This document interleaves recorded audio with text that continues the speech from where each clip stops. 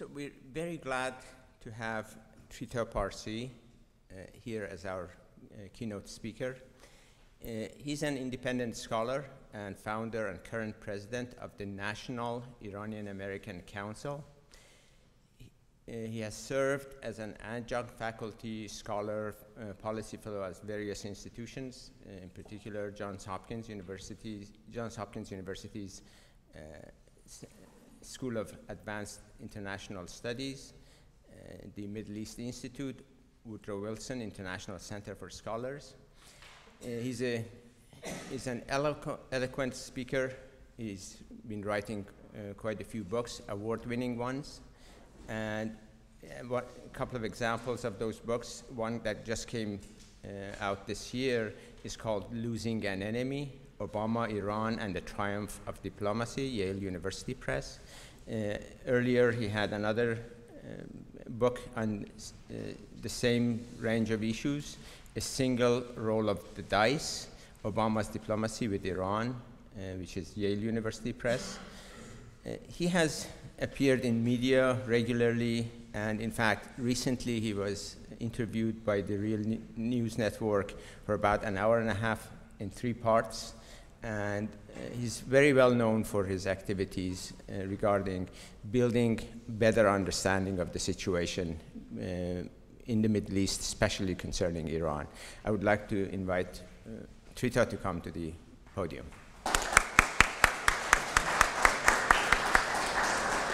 You would rather sit there, or do you need the computer? No, I'll use this. Okay. But if we could close that, perhaps. Sure. Can you put it here, or do you want me to put this down? Oh, yeah. Thank you so much. Appreciate it. Thank you so much. It's a great pleasure being here.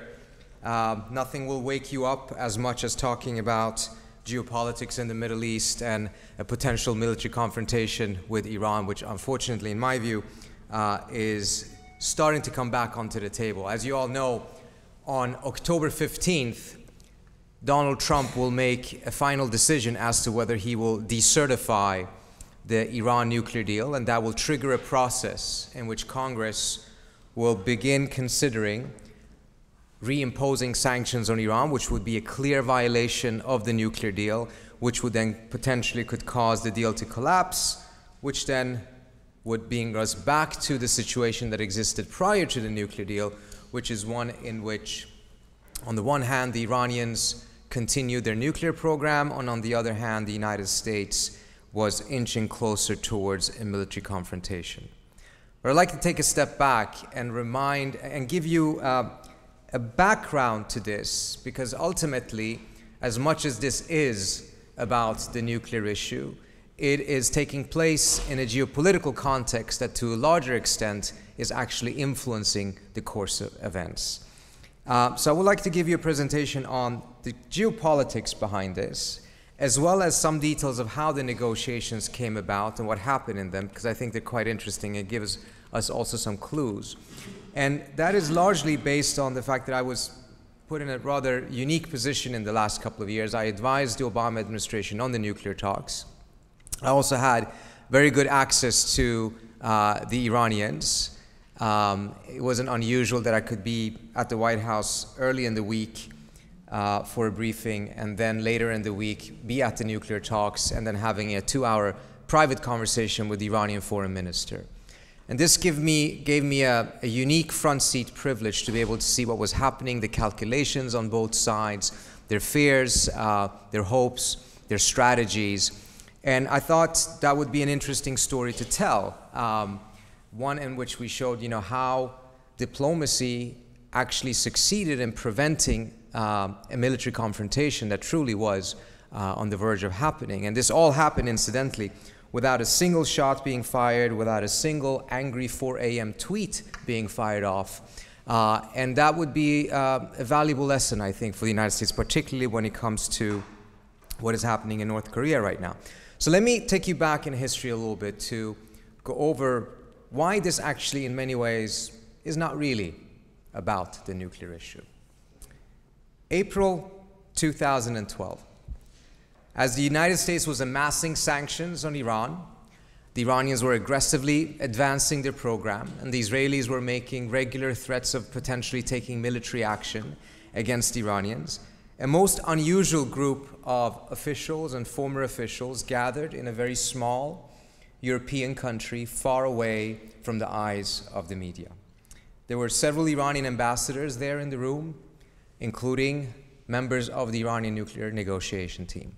Several US officials, including a very, very senior American general.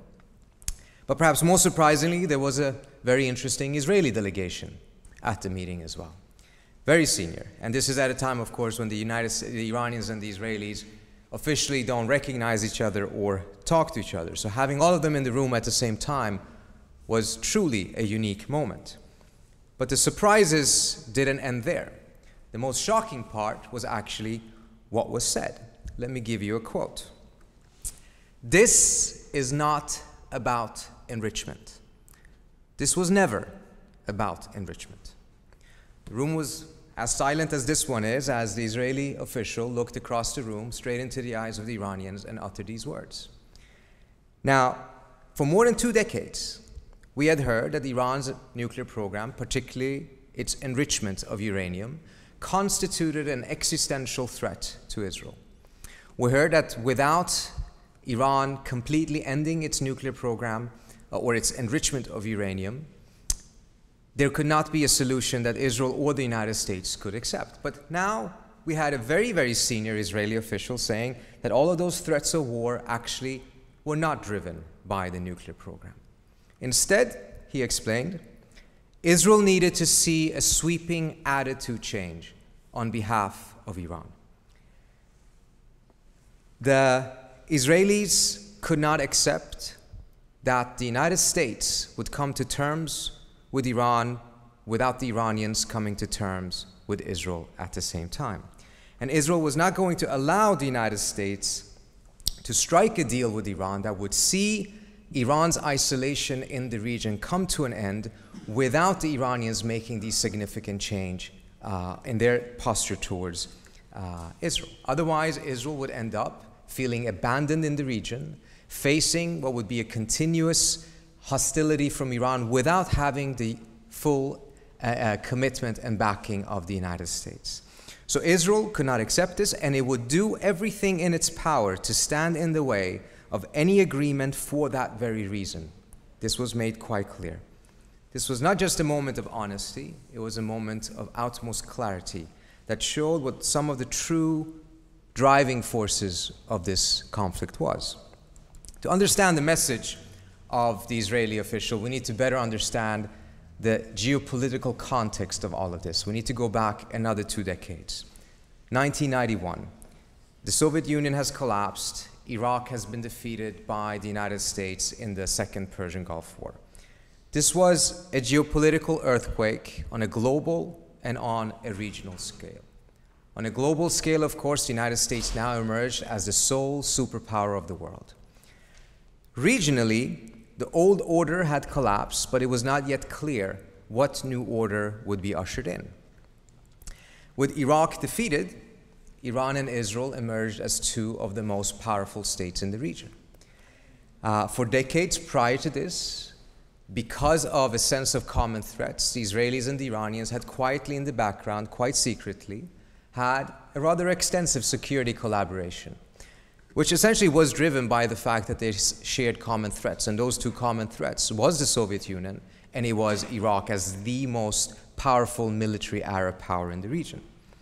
But with these threats gone, and with the region that yearned for a new order, Israel and Iran increasingly started viewing each other as rivals. It wasn't because of Iran's ideology, although of course that played a role in it, because back in the 1980s, when Iran's ideology was far more fervent than it is during the 90s, these Israelis were still dealing with Iran in the background, and perhaps more importantly, they were the ones lobbying for Iran in Washington, telling the Reagan administration to talk to Iran, to sell arms to Iran, and not pay attention to Iran's very, very hostile anti-Israeli and anti-Western rhetoric. But with this new change in the region, there was a need for a change on the side of these 2 states as well. Israel cleverly moved and managed to convince the United States that Iran was now the greatest threat to the region. And for Israel to be able to take that risk for peacemaking with the Palestinians, it needed the United States to contain and isolate Iran. The Clinton administration accepted that proposition and adopted a policy that was called the dual containment policy. A new order was established in the region, centered on Israel, Saudi Arabia, and Egypt, based on the exclusion and containment of Iraq and Iran at the same time. For Iran, this was a huge blow. They had hoped that after some limited collaboration with the United States during the Persian Gulf War, that this would be their ticket out of the isolation that they had more or less brought onto themselves with the radical foreign policy that they pursued in the 1980s. Instead, the United States doubled down and intensified an effort to isolate and contain Iran. Tehran's response in turn was to spread extremism and targeting what they viewed to be the weakest link in the American-Israeli strategy, which was the peace process. As long as the peace process was unsuccessful, they believed, they calculated, that none of the other geostrategic objectives of the United States and Israel could be achieved in the region.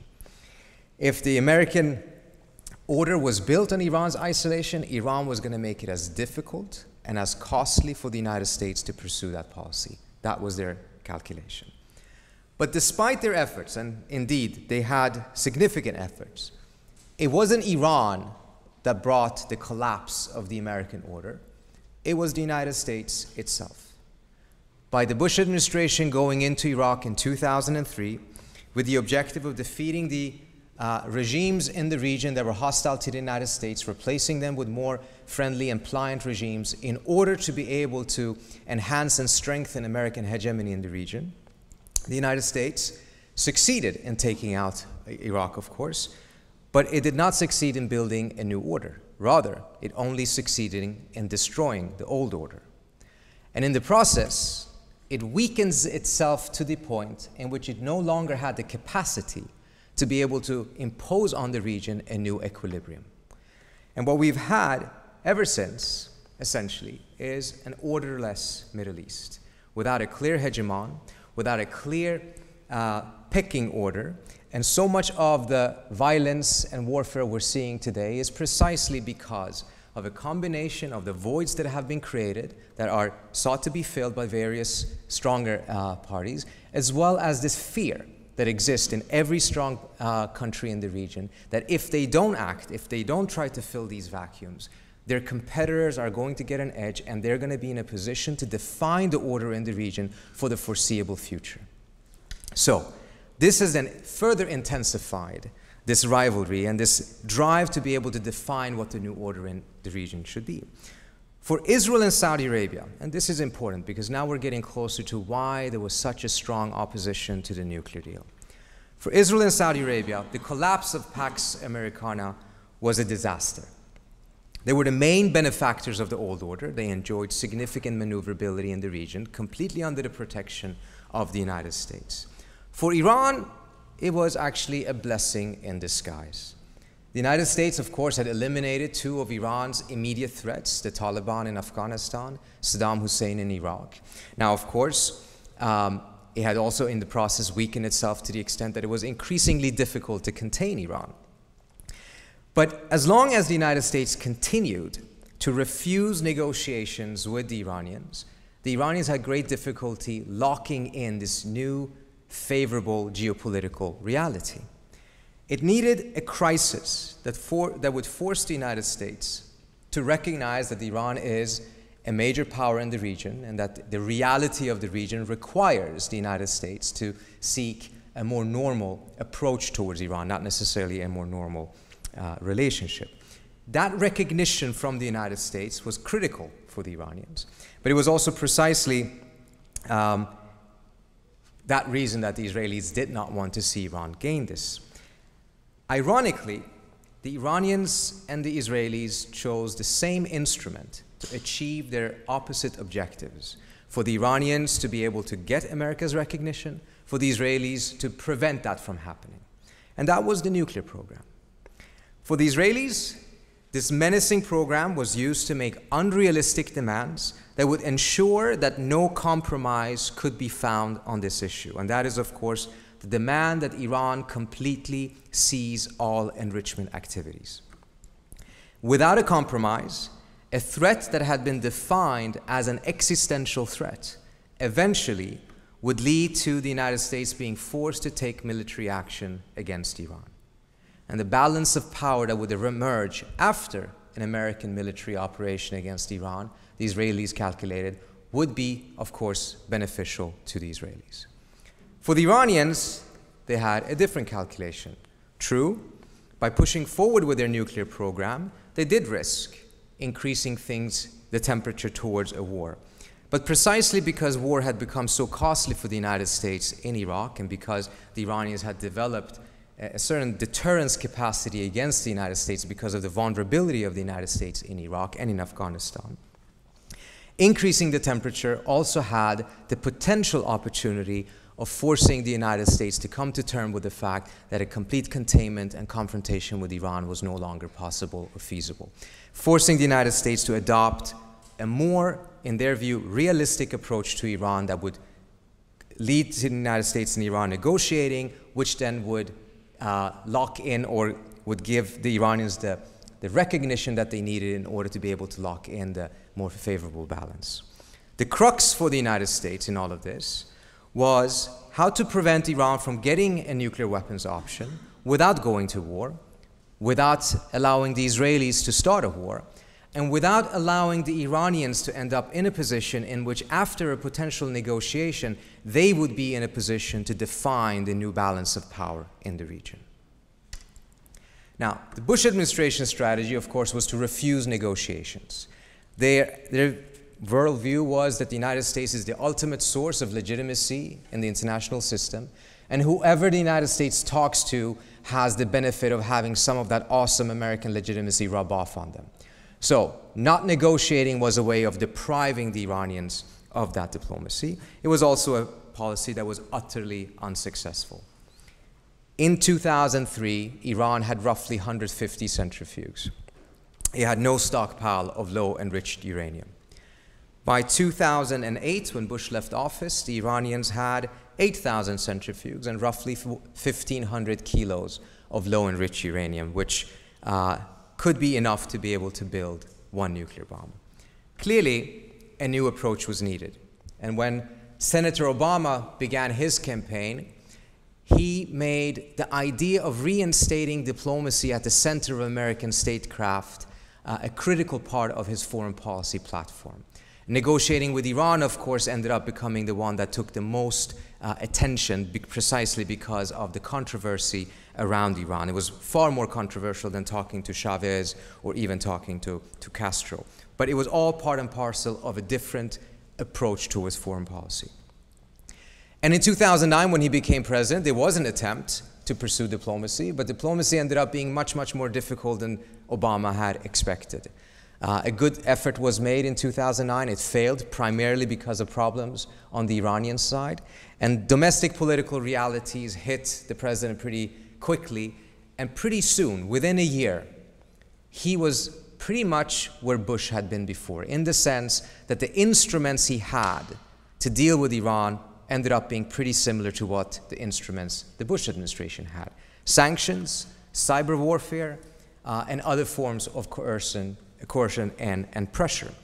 But precisely because Obama had tried diplomacy, which Bush had not, precisely because Obama did have international legitimacy, which again Bush did not, Obama succeeded where Bush could not, which is that he managed to get a significant, in some ways an unprecedented, sanctions regime against the Iranians. The United States even sanctioned Iran's central bank, effectively cutting Iran off of the international financial system. The economy contracted in Iran. You had the week when the central bank sanctions were passed, the Iranian currency dropping 30% in just 2 or 3 days. The Europeans were convinced to do something that prior to this was considered completely impossible, which was to cut off all of their oil imports from Iran. Iran roughly exported 40% of its oil to the Europeans. This was a huge blow to the Iranian economy. And for a moment, it looked as if Iranian capitulation, which essentially meant them giving up their enrichment, was in the cards. When riots broke out in Tehran over the currency issue, people in the White House was following it very closely, hoping that what was happening in Iran would be a repeat of what had happened in Tunisia just months earlier. Of course, that did not end up happening, though. But the Iranians had truly underestimated Obama. They never thought he would be able to assemble such a strong sanctions regime against Iran. But Obama had also underestimated the Iranians. Without a doubt, the Iranians hurt, but they didn't break, nor were they without a response. Just as Tehran had escalated their nuclear program in response to Bush's refusal to negotiate, now the Iranians doubled down on their enrichment program and their nuclear program as a counter pressure to the sanctions. If the sanctions, from the American perspective, were aimed at changing Iran's cost-benefit analysis and make the Iranians realize that you essentially had to choose between having an enrichment program and having an economy, the Iranian doubling down on the sanctions had the exact same calculation. Increase the cost for the sanctions policy to prove to Washington that sanctions cannot work. Let me give you a quote from Hassan Rouhani's chief of staff that I interviewed. Our strategy was to break the mentality of the other side by showing them that pressure wouldn't work. So we escalated our nuclear activities to show what pressure would produce. The end result was that the US inched closer towards crippling Iran's economy, while Iran inched closer towards having a nuclear fait accompli, and the Israelis inched closer towards starting a war. The question was, which one of these clocks, the nuclear clock, the sanctions clock, or the Israeli clock, ticked the fastest? As they were ticking, the president realized and was convinced that he needed to have a secret channel to the Iranians, because in the official P5+1 negotiations that was taking place at the time, nothing really was being achieved. It was just a set of competing speeches by the two sides. Let me give you a colorful example. The Iranians insisted during the Jalili years that when the P5+1 met with Iran, all of the other delegations had to come into the room and sit down. And once everyone was seated, the Iranians would enter the room and take their seats. Once the session was over, the Iranians would have to stand up first, completely leave the room before any other delegation was allowed to stand up. And this was aimed to make sure that there was absolutely no side chit-chats or any other type of communication between the two sides except for the actual official negotiations. As you can imagine, this is almost designed to make sure that negotiations couldn't work. So President Obama realized he needed a channel, and he needed a channel that was authorized by Iran's supreme leader, calculating that the Iranians will never truly compromise unless he is signing off to it. Fortunately for him, there was a senator at the time who was the head of the Foreign Relations Committee that was very committed to diplomacy and who had played an instrumental role in securing the release of 3 American hikers who had wrongfully been imprisoned in Iran. That's John Kerry. John Kerry had, thanks to the Omanis at the time, established a secret channel that ensured that the Americans were released, and this proved Oman's capacity to be able to maneuver the Iranian political landscape and get them to deliver. Not a lot of countries that have had that capacity or that track record. So through John Kerry and the Omanis, a new meeting was set up, July 2012, a couple of months before the US elections. The US side sends 2 mid-level officials, their names at the time hardly ever been in the press. The Iranians send 3 people, including their deputy foreign minister. Once he sees that the Americans don't have someone of his rank, he never enters the room, but he actually stays in a different room and negotiates from that room. The American side entered these talks because they wanted to see essentially 2 things. They wanted to make sure that this was an authoritative channel and that they were not just wasting time on talking to people who couldn't deliver. And they wanted to see how close are the Iranians to capitulating on the enrichment issue. How powerful and painful have the sanctions essentially been. The Iranians showed up not to capitulate, but to see how close is the United States towards capitulating on the enrichment issue. As you can imagine, it was a rather unsuccessful meeting. They spent a day in which most of the time the Iranians were presenting various formulations of how the US could accept enrichment, which the US had to reject all of them because the diplomats had no authority to be able to even address that issue in substance. They were only there for procedural reasons. It's a failure. And then you have the elections in the United States in November, and no major activities taking place. But by January 2013, a new sense of urgency dawns on the White House. Exactly a year earlier, January 2012, then Secretary of Defense Leon Panetta had stated publicly that Iran's breakout capacity was 12 months. And I know there are people in this room that can define that much better than I can, but essentially the time it would take for the Iranians to make a political decision, to seek a bomb, and to have the material to be able to build one. 12 months. By January 2013, it was the estimate of the US intelligence services, and this was also made public, that Iran's breakout capacity had shrunk to 8 to 12 weeks. Clearly, the Iranian nuclear clock was actually ticking faster than the sanctions clock.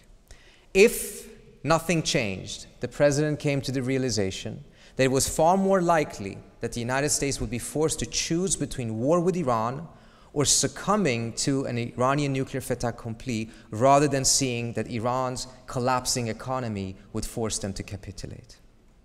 So, the parties went back to Oman for a second meeting. This time around,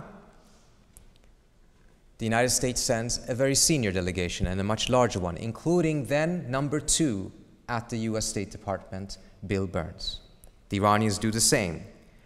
And it's a very different meeting, mostly because of the fact that for the very, very first time ever, the US diplomats were armed with an instrument they were not even allowed to hint at before, which was a carefully worded compromise or a carefully worded sentence on how the United States could accept enrichment in Iran, given Iran accepting inspections, etc. This was exactly what the Iranians had been looking for more than 10, 15 years. And this happened incidentally while Ahmadinejad was still president. We're not talking about the Rouhani years here. But despite the fact that on the key issue of substance, the US gave its biggest concession, its biggest negotiating card here, it still wasn't enough. Because ultimately, the mistrust that exists between the United States and Iran was so significant that the Iranians could not go back to Tehran and say, well, the Americans promised us orally that they would accept enrichment. They needed this in writing.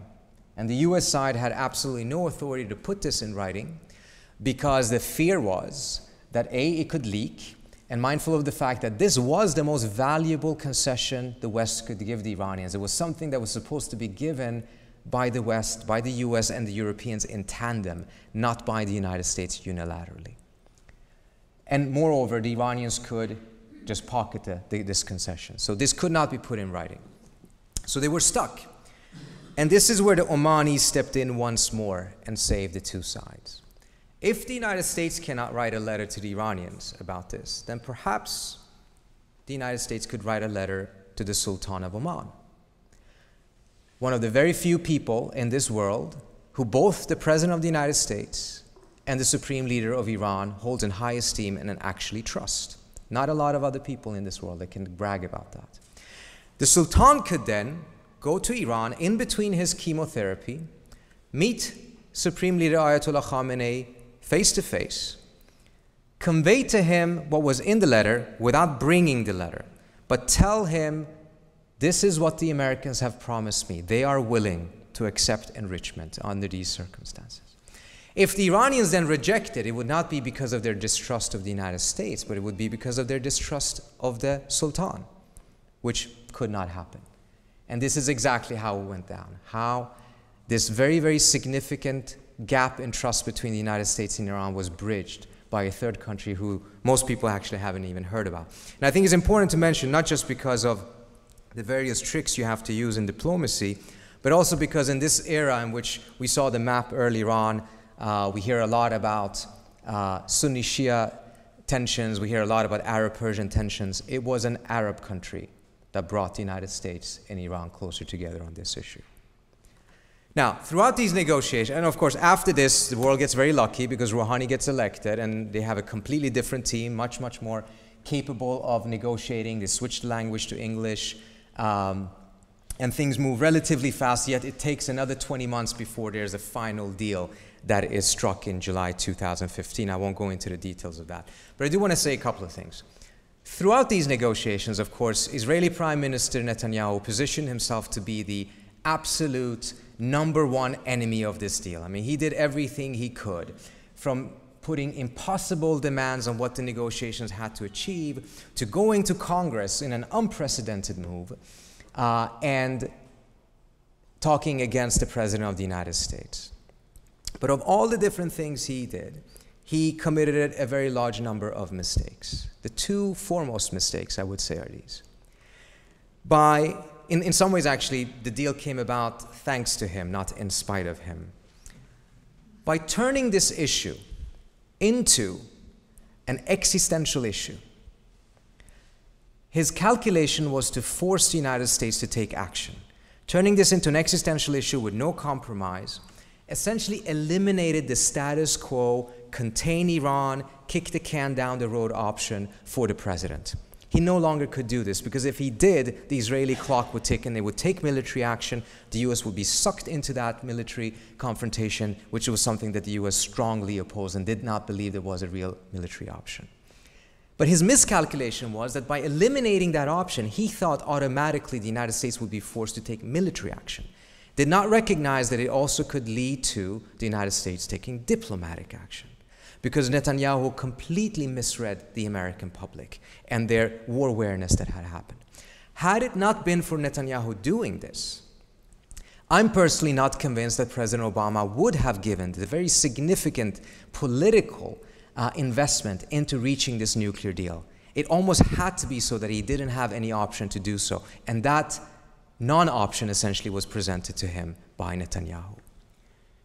Moreover, of all the things he did to kill the deal, there was one very, very simple thing he could have done that would have killed the negotiations, but he seemed to not have thought of it.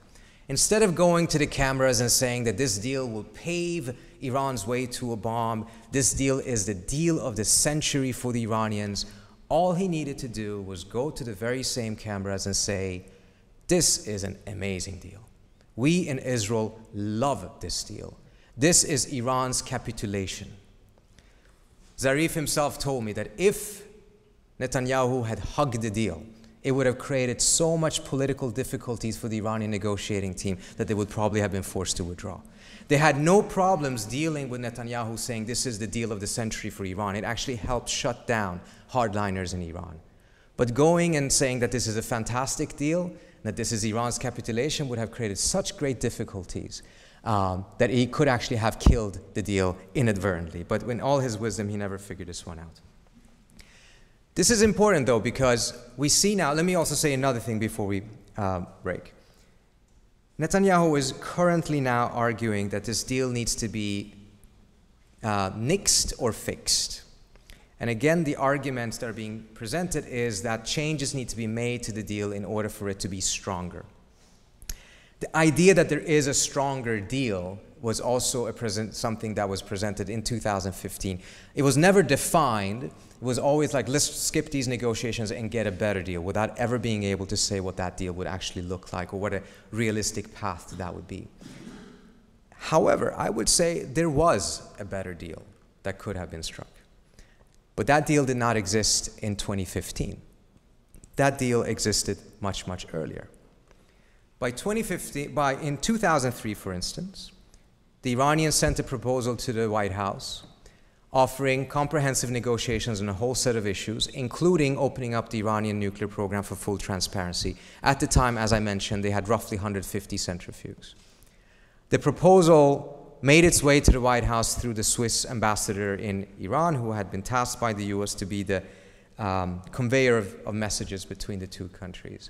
The Bush administration never responded to the Iranians. Instead, they reprimanded the Swiss ambassador for having delivered the proposal in the first place, going back to the Bush administration's refusal to engage in any negotiations. In 2005, the last Iranian negotiation offer was made to the Europeans prior to Ahmadinejad winning the elections. It was actually written by Zarif, who was one of the chief negotiators at the time. This one is public, you can find it. In that proposal, they offered to cut their program at 3,000 centrifuges. At one of the meetings, that proposal actually never made its way to the White House because the Europeans did not even bother sending it to the White House, knowing that anything above 0 would have been nixed anyways. At one of that White House briefings, someone mentioned that proposal because we were all trying to get an idea of where are the negotiations going to end vis-a-vis previous offers. And one of the American negotiators laughed out and said, you know, oh, we would jump on that proposal if it existed today. But that train has already left the station. A couple of weeks later, I'm in Lausanne, sitting with Zarif, trying to do exactly the same thing, trying to figure out exactly where are you going to end up on this. And I asked him, do you think it would be more centrifuges compared to what you offered to stop at in 2005? And I had to remind him about that proposal. And he said, oh, yeah, 3,000. Yeah, that was just an opening offer. We were going to settle for 1,000. By 2013, the Iranians had 22,000 centrifuges, 19 of them were operating, and by the time the deal was struck, the Iranians are keeping more than 5,000 centrifuges. Beyond that, their stockpile of enrichment have grown, their knowledge of the process, all of these things have grown significantly. That is not to say that sanctions don't play a role, but we have an approach in Washington in which we magically assume that nothing happens on the other side when sanctions are being imposed, that there is no alternative cost to this policy. The alternative cost to this policy is that the Iranians double down on enrichment and on nuclear capacity, and by the time the two sides finally managed to get back to the negotiating table, yes, the US had leverage because of sanctions, but the Iranians also had leverage because they had expanded the program. And where they ended up, to me, it seems like the Iranians actually had managed to get more leverage than the US side. And we have to keep this in mind, particularly when we're looking at North Korea and other examples right now, that when you combine an approach that is very, very centered on pressure and very little diplomacy and flexibility, and you combine that with unrealistic demands, then in some ways you actually are truly undermining yourself. Certainly that was the case in the Iranian example. To what is happening right now, I think we can see quite clearly that the effort to try to kill this deal goes back to what this issue was about, particularly for the Israelis and the Saudis. The Saudis were quite clear, actually, in their communications with the White House. They never came to the Obama administration with any new ideas of how many centrifuges Iran should keep or how the cascades should be monitored. They had no knowledge about this and they didn't even pretend to. Their objection was, how on earth can you strike a deal with Iran, with that regime? That was the main thing, because of what that would do to the geopolitics of the region. By striking this deal, yes, Iran's path to a nuclear weapon was closed, war with Iran was also averted, but more importantly, perhaps, the United States came to end a 35-year policy of seeking an all-out containment and isolation of Iran. Immediately after this deal, actually during the negotiations, the ground was being prepared for follow-on negotiations in Syria. Just months before, the United States, still holding the posture of containing Iran, ensured that the Iranians were not invited to the Geneva negotiations on Syria. As soon as the deal was struck, the US changed its position 180 degrees. And now the US was pushing not only for Iran to be there, but Obama himself picked up the phone and spoke to King Abdullah, insisting that Saudi Arabia was not allowed to boycott the talks just because the Iranians were there. And this is precisely what they were so fearful of, that this would legitimize Iran, that Iran would be treated as a normal country in the region, that the United States had difficulties with, but it was no longer buying into an all-out containment policy, that it was no longer seeking an order in the region that was based on Iran's exclusion. And now they've gotten a second bite at the apple as a result of President Trump coming in, who has bought into this line. And in the next 2 or 3 weeks, we will see if this is going to be the path the United States fully will pursue or not. I'll stop there. Thank you so much.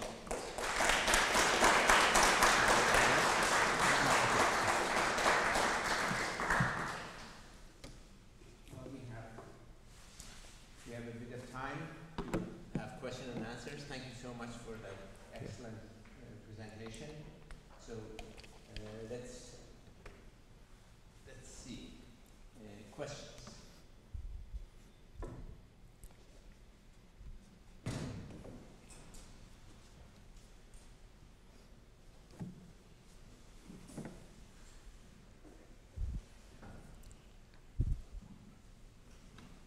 You never mentioned either China or Russia. Do they have any play in this business? Certainly. You're quite right. They deserve a mention or two. It was quite fascinating to see that throughout these negotiations, the Russians, by all accounts, played a very constructive role, and in some cases actually saved the United States at the last minute. They were one of the few countries that had the ability to really put pressure on the Iranians on some key issues, such as snapback, such as the ballistic missiles issue. And the fear that the Ukrainian crisis, which of course played out in the midst of this, would color the negotiations never really happened. On the contrary, there seems to have been some evidence that the nuclear negotiations helped contain the Ukrainian crisis slightly. Today, we're in a different situation, of course. All of the P5+1 states, with the exception of the United States, are fully committed to the deal. They completely oppose the idea that the United States would walk out or try to renegotiate the deal. Anyone who was anywhere near these negotiations would know that there's absolutely no desire whatsoever to go through this excruciating exercise once more. I remember one of the sessions when they were quite close to a deal, but they didn't get it. At 2 a.m. or so, an absolutely furious Lavrov came down to the lobby of the hotel. His security personnel had the entire hotel, everyone more or less evacuate so that he can go to the bar and order a full bottle of vodka. They're not going to go through this again. I'm not saying that he's going to stop drinking vodka, but the idea of them constantly having to pay so much attention to this issue. John Kerry, for the last session, I think he was in Vienna 21 days in a row. He's the Secretary of State of the United States. His responsibility is the entire globe. This was actually one of the things the Iranians used. Zarif could easily just focus on this issue. Iran's responsibilities are far less, but it was very difficult for the United States to devote so much time to this issue for long stretches of time. So there's no desire whatsoever. But the geopolitics have changed, because right now in the Middle East, Russia is the only country that has good relations with all major players in the Middle East and is improving its relations further with all of those states. Certainly rather the opposite scenario that you have with the United States. So Russia's role in all of this is going to grow significantly. And in the specific context of this deal, there is some belief, potentially, that even if the United States walks out of the deal, the rest of the countries could hold it up, granted that the US doesn't reimpose sanctions. But if the US itself walks out but doesn't take punitive measures against Russian, Chinese, and European companies, perhaps the deal could still survive.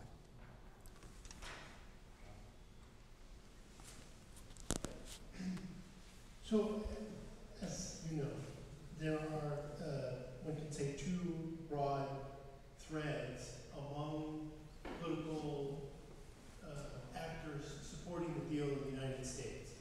One story is, this is a great deal, a great thing to happen, we support it, and if that's all we could ever have, that was worth doing, but we hope for more. We hope that would be the first step towards other things, pushing towards normalization, being able to talk about problems, address regional issues. And then the other camp is, this is it. This is all the diplomacy with Iran we get. And a lot of that camp is, and in fact, what we need to do in order to preserve the deal is escalate all the proxy wars. We need to reassure Israel and Saudi Arabia, like saying, it's green light, no holds barred, every other theater, Syria, Yemen, and so on. I'm very concerned in this moment that this second view, as it was in the past, is kind of hegemonic, that in order, Jake Sullivan had this op-ed in the New York Times, the right way to get tough with Iran. Save the deal our Sunni allies by escalating warfare. And what wasn't stated in the op-ed, like what that looks like on the ground, like escalating in Yemen means millions of human beings who starve to death, because that's what, just like in the Cold War we had, like, we're opposing communism, and then you look at the detail, lots of civilians are being killed. So that's what's happening in Yemen. The story is destabilizing Iranian activities, but the reality is helping Saudi Arabia impose this blockade. So how can we, in this moment, be, the group of people that we support the Iran deal, but we also oppose the regional escalation of the proxy wars in one, and particularly war in Yemen? Yeah. Thank you. I think your analysis is quite correct, and I think what you put your finger on is a division that also existed within the Democrats. The Obama camp would have preferred to pursue this path further to see what other problems could have been resolved. The Clinton camp, which was skeptical of this approach to begin with, they played ball, but they were not the ones who were willing to take the big risks, have shifted back to, okay, we got the deal now, but now we have to compensate for the deal by going really aggressive in the region in order not to lose the Saudis and the Israelis. So instead of seeing a deal that has worked, that has been quite positive as something to build upon, we have to kind of apologize for it by going more aggressive and hawkish in other areas. That is right now the most likely path, because that is the dovish fringe of the Trump administration. Though I use the word dovish in a rather inaccurate way here, I guess, but nevertheless. The idea, keep the deal, but go really aggressive. And I think what it does, it misses one of the main benefits, side effects of this deal, which is that after this deal, we had the first opportunity in 3 decades to have an all-inclusive security dialogue in the Middle East. I mean, even though those Syria talks in Geneva did not yield anything, there were only a few meetings nevertheless, it was the first time the Saudis, the Iranians, and the Americans, and everyone else were actually sitting at the table at the foreign minister level. At the end of the day, in order to get out of the orderlessness that exists in the region, we will either have warfare until a new balance emerges, or we will have diplomacy. And that diplomacy has to be an all-inclusive one in order for it to work. That path is being closed down both by Trump going to Riyadh and arguing in favor of calling on Iran's isolation once more, as well as the effort of thinking that now we have to go all aggressive. And I want to just emphasize, I think there's obviously policies of Iran in the region that need to be addressed, but we have one example in 37 years in which the United States actually has managed to change Iran's policy. One example, and that's this deal.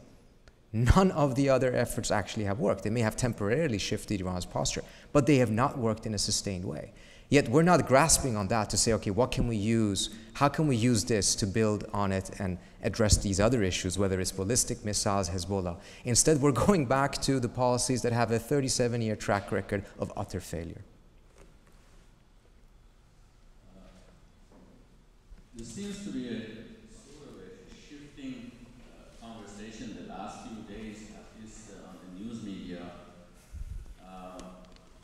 in terms of recognizing, yes, Iran has met all the requirements after the nuclear deal.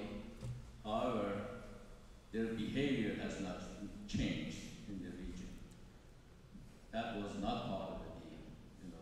The deal was just for nuclear. And there seems to be, the State Department plays a different tone than Nikki Haley and others in the White House. Can you comment on this? Because Tillerson just a couple of days ago said, yes, Iran has met all the requirements, and the IEA has certified all of this. However, they have not changed their behavior.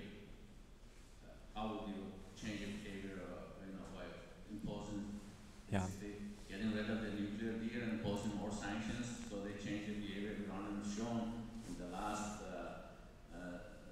20, 30 years that pressure is not going to work. Yeah. Diplomacy will work. So one parenthesis first, because you quoted them saying behavior. This is part of the language problem in Washington. We don't usually hear the United States talk about the behavior of other countries. We talk about their policies. On Iran, it's always behavior, as if it's an animal and we're all zoologists and biologists that are studying it. It's policies, but we say behavior. And I think it's reflective of a rather unhelpful mindset when it comes to dealing with Iran. You're quite right. There is no thing in the deal that requires the United States or Iran to change its regional policies. There's a preamble to the deal that says that this deal, if it's fully implemented, will contribute to stability in the region. And some in the Trump administration have tried to use that to say that Iran is in violation of that but the language says full implementation and contribute. It doesn't say that it will lead to stability. Nevertheless, you can make the argument that it already has contributed, since if there wasn't this deal, we would have more instability in the region right now because we would have a major nuclear crisis. But I think that the more important question is this. Yes, in Washington, a lot of people are looking at this. It's only been a year and a half of implementation, and they're frustrated that Iran has not turned into Switzerland. At the same time, you can be in Tehran and you can ask yourself the very same question. A year and a half after this deal, how has this changed America's policies in the region? Are we selling less arms to the Saudis? Are we giving less protection to allies who we are very open about that we don't care about their human rights abuses any longer? In what ways has the United States policies changed? And I think that's where the key to this is. The only time we actually have seen a change in Iranian policy is through a negotiation in which the outcome was coupled with a change in American or Western policies. We've not seen one in which the Iranians change, but we don't change. If we want to see a change, the change has to come both ways. And this will hold very much true if we want to see a change in Iran's ballistic missiles, for instance. Rest assured, selling the Saudis $110 billion of weapons will not cause the Iranians to give up their missile program. On the contrary, they will double down on it, and they have already increased the budget for it. So if we truly want to see these changes, there is a clear path to do this, and it requires a change on our end. But a change on our end is politically very, very difficult. It is painful. We don't understand why we have to change. Can just the other side change and be as nice as we want them to be without us ever having to address any of our own policies? So you described very nicely the dynamics and the power struggle in the Middle East and the politics of this between Iran and the United States predominantly. And one side I think that you ignored a little bit is this big problem humanity has in the long term with nuclear proliferation. I think many of the P5+1 countries were in it because of that, because of making sure that nuclear technology doesn't proliferate further. And one way I think in which this was reflected in your remarks is that you didn't talk at all about the second path to nuclear weapons using heavy water reactors and plutonium.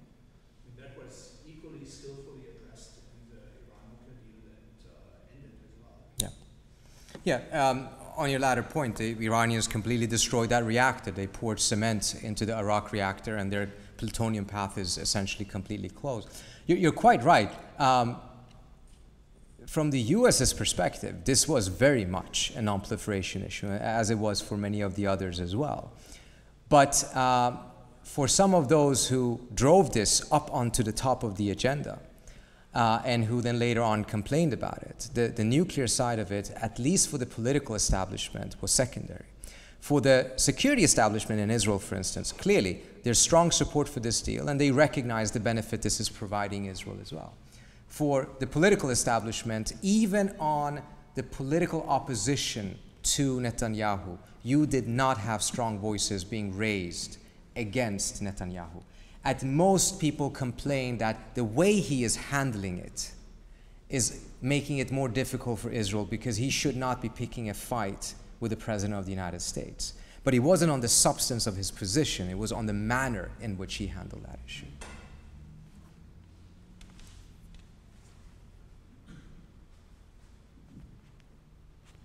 Thank you for your remarks. I want to talk more about the present moment and the relationship between U.S. domestic politics outside the elite and then saving the deal and moving forward.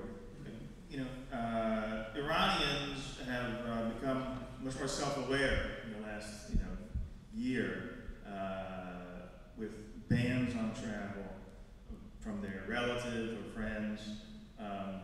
And certainly among Iranians I know have become much more politically engaged, and seeing their daily struggles linked up with a lot of other people's struggles that maybe previously they hadn't been seen. Have you noticed, so in Washington, have you noticed this, let's just say, awakening or politicization of Iranians in the United States, specifically maybe second-generation Iranians or younger Iranians, and this kind of domestic political struggle and movement linking up with the broader agendas for U.S.-Iranian relations that you laid out? Thank you, Kevin.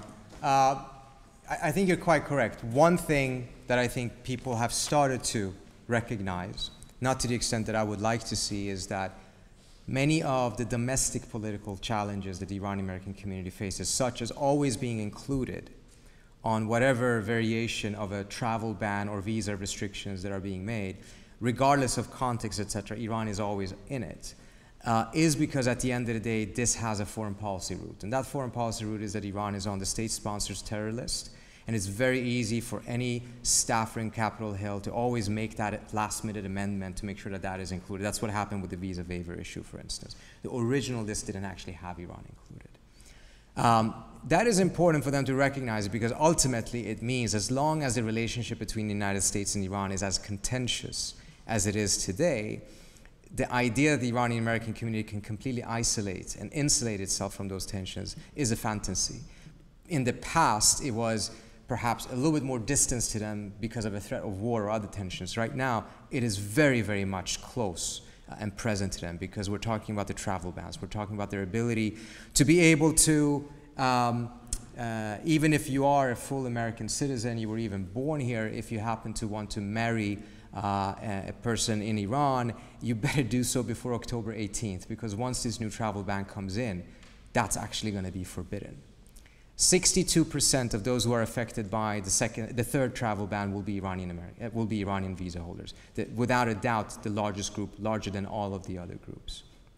This definitely has created a degree of linkage between that issue as well as other discrimination and racial injustice issues that are taking place. But I would still say that the Iranian-American community has a very, very long way to go to be fully contributing and recognizing itself as part and parcel with other struggles in this country. There's still a degree of shyness combined with a degree of thinking if you just go your own way, you may be able to cut a better deal for yourself. And I think that's a complete fantasy beyond it not being moral.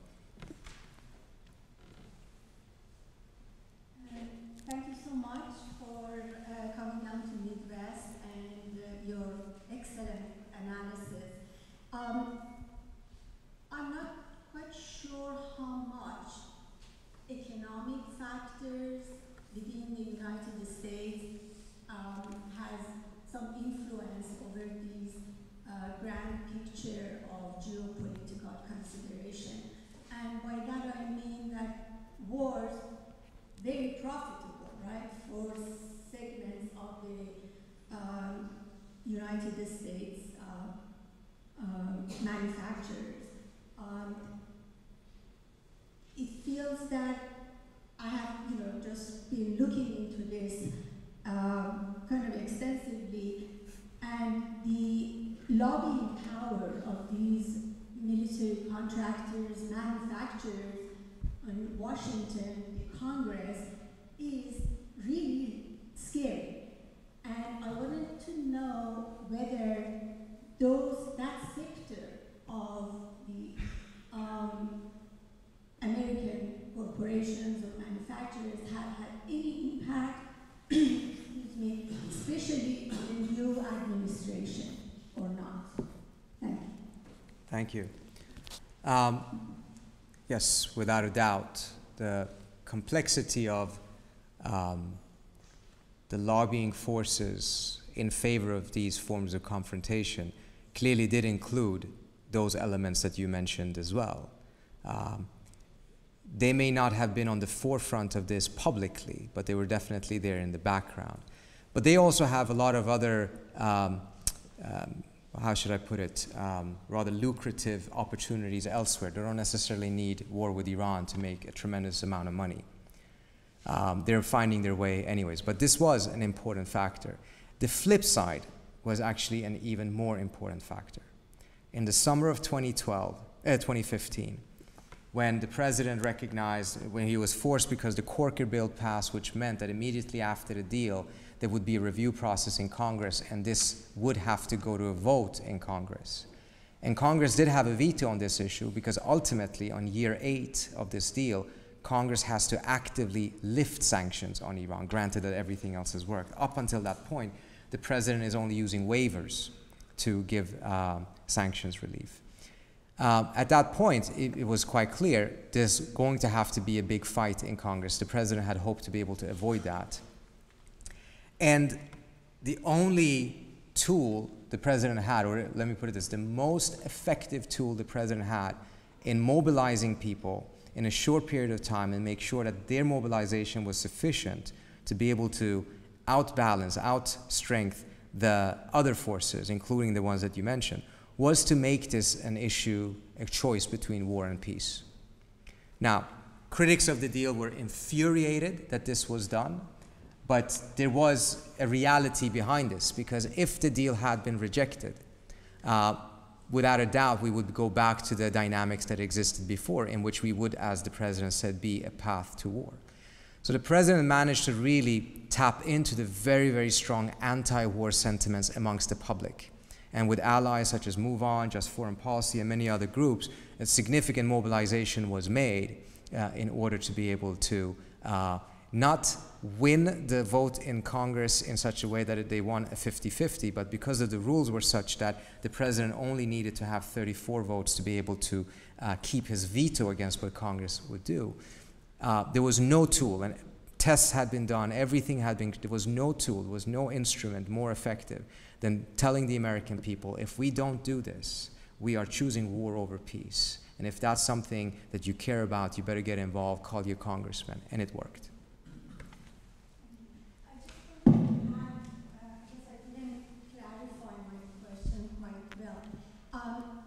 What I meant, of course, war with Iran is also, you know, an economic question as well as geopolitical, but I meant the proxy wars.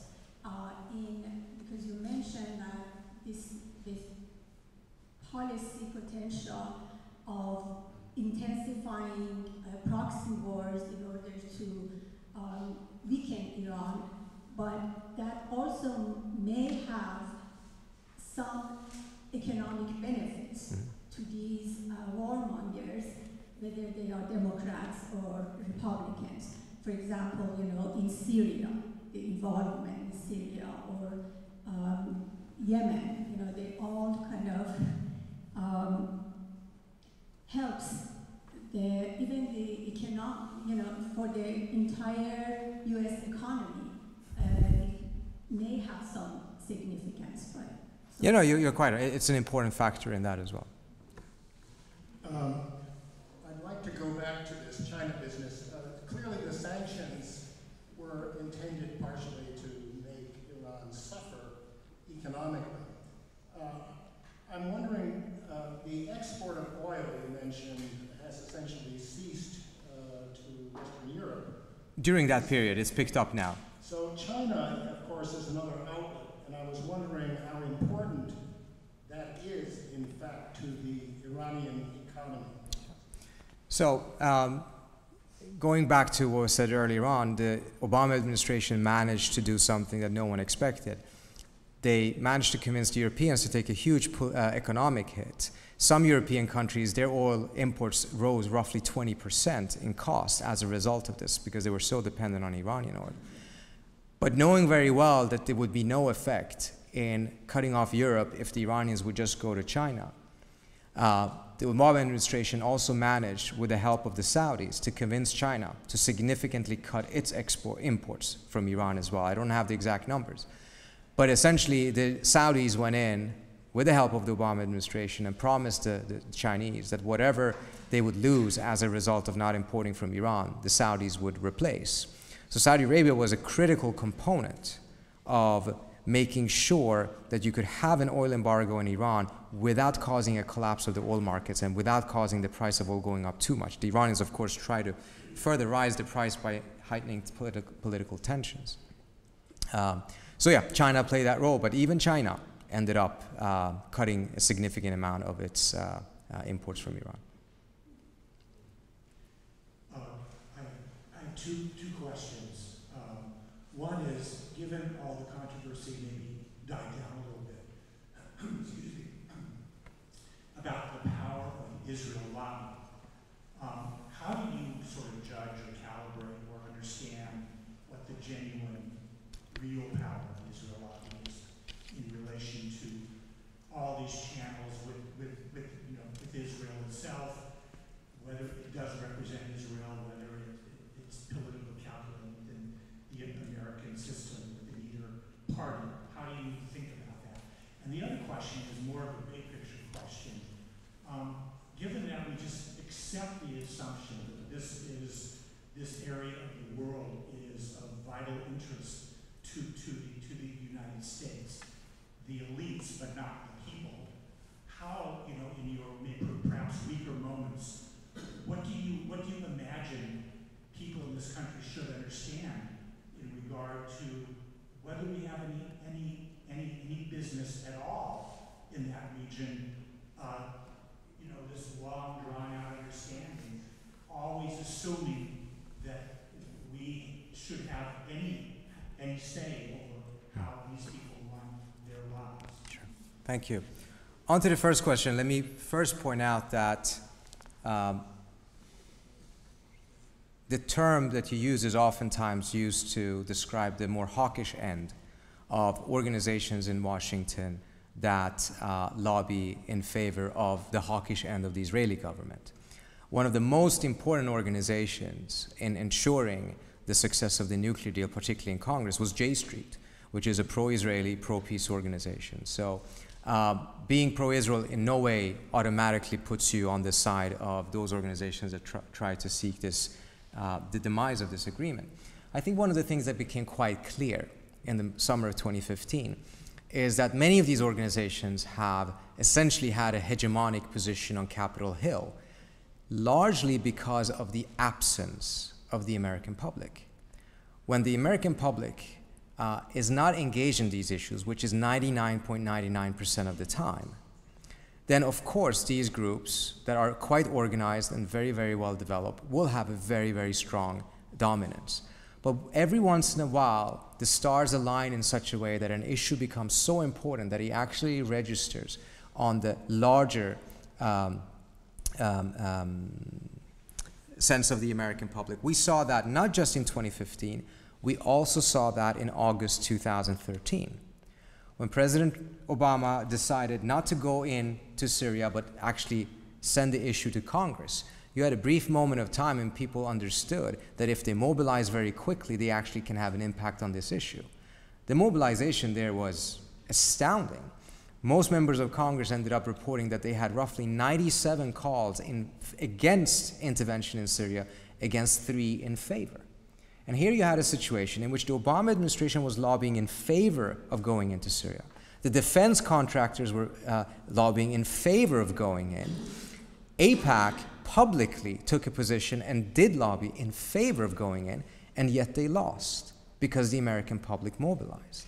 And I think it was a very clear moment in which you see that what has been presented as a very, very strong grip is strong, but it's grip because of the absence of the American public. And of course, I'm not saying that the American public writ large can give up on the Kardashians and Paris Hilton, but whenever they do, they actually do have a significant impact on these issues. On to the second question that you asked, I think it's a critical question. It's a question that is never asked in Washington. And it is, as you said, it is assumed that not only is the Middle East a strategic vital interest, but the United States has to have a strong, if not a hegemonic position there. This did start to change during the Obama administration. In fact, the Iran deal was a critical component of an effort by the administration to shift or to pivot to Asia. And the calculation there was that ultimately the United States, let me start off here. The Middle East has lost a lot of strategic significance. The value of hegemony in the Middle East back in the 1990s was a very different proposition to what it is today. You have everything from shale oil explosion in the United States to other things that accounts for this.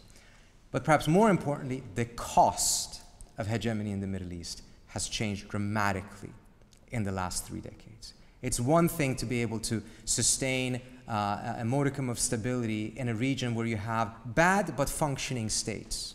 Now you have 3 failed states and potentially 2 more. Keeping hegemony under those circumstances is a very, very different proposition. Combine that with the fact that as a superpower, the United States will ultimately have to focus on what the Pentagon calls peer competitors. A country that actually could emerge to challenge the United States on a global scale, not just on a regional scale. There is no country in the Middle East that has the capacity to do so. Rest assured, the Houthis are not going to replace the United States as the world's superpower. But in East Asia, you obviously do have candidates. And the Obama administration calculation was that the US was overextended, overcommitted in the Middle East, and undercommitted in Asia. In order to be able to make that pivot, which they failed at doing completely at least, it was essential not to get dragged into additional wars in the Middle East. And the one issue that was the most dangerous one in terms of the difficulty of the United States avoiding going into military confrontation was Iran. Unless the nuclear issue was resolved peacefully, it could drag the United States back into probably the most difficult war. And that is, again, one of the very strong motivations for the administration to do this. Rightly or wrongly, the administration did not end up going into Syria. Despite a lot of other pressures after that vote to still go in, the president did manage to resist that pressure. Again, rightly or wrong, I'm not debating whether it was the right decision or not. But on Iran, it was understood in the White House that if there wasn't a diplomatic solution, if the Iranians continue with the program, it would be next to impossible not to be in. So it was needed to have that deal in order for the other part of the larger American global strategy. Yeah, thank you very much for a really informed background on the Iranian, really quite in-depth and profound. But based on the fact that you have such knowledge, can you characterize the debate now going within the White House, very like in the State Department, and defense, and maybe some other actors among these elites, with respect to whether they're going to, in fact, acknowledge the deal as valid, or whether they're going to reject it, or come some sort of middle position of begin crippling it maybe with conditions. Is that debate now going among that elite as somewhat opaque that you could address at this time? Yeah. Thank you. Essentially, there's 3 currents that one can identify. You have what Trump himself seemed to have preferred, which is just quit the deal, doesn't matter what the cost is. If the Europeans get upset, that's actually an added bonus. The second, which is the interagency recommendation that was given to Trump 2 Saturdays ago, argued in favor of keeping the deal, but going extremely aggressive against Iran in the region. And then you also have perhaps what you would call the middle ground, which is don't keep the deal, but instead mess with the deal in such a way so that the Iranians end up walking out of it, whether it is to ask for access to non-nuclear sites, which eventually the Iranians most likely would end up saying no to, and then you accuse them of violating the deal, and then you can go out of the deal without having to pay the heavy cost of breaking this arrangement. Within the circle around Trump, at least, we've not been able to identify any voices that would say this actually is a good deal, let's keep it, or that there's ways to build upon it. That viewpoint does not seem to come into this mix. And this administration, I have to say, is quite more effective than the Bush administration was when it comes to not talking to people that they don't agree with. They have completely locked out people who, and particularly if you have ever said anything on Twitter slightly critical, there's a self-censorship. Staffers at the NSC would pay a price if they're seen having those meetings. So it's self-censored. They just cut themselves out. And it's creating a very insulated White House with very little knowledge about Iran, to be frank with you as well. I mean, those who have had some interaction with Iran have had so in Iraq, and that interaction wasn't particularly good. So the understanding of Iran is extremely limited. Okay, we're going to take a break now, and we have more time to discuss the rest of Thank you. Thank you so much.